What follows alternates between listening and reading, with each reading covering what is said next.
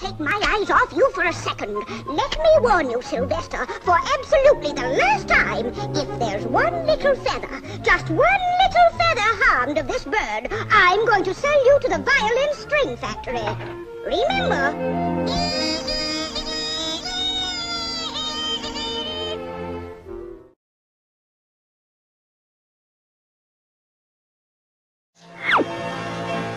Dudley, fancy meeting you here. I always knew you were a big spender, and there's just so many things in town I want to buy. But Nell, this money is for... Me? Oh, do right. You always do so right. But Nell, your father told me... You know Father always likes me to look nice. Ah, Nell. Gee. So, you're great, big, wonderful moose. That's me, all right.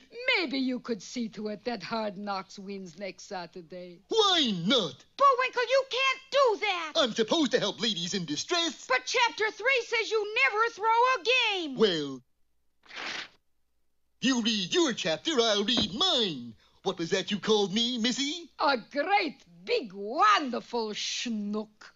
Sounds different this time.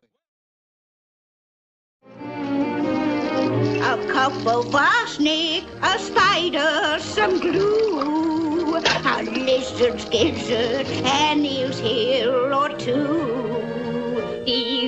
Do, for little folks some poison oak.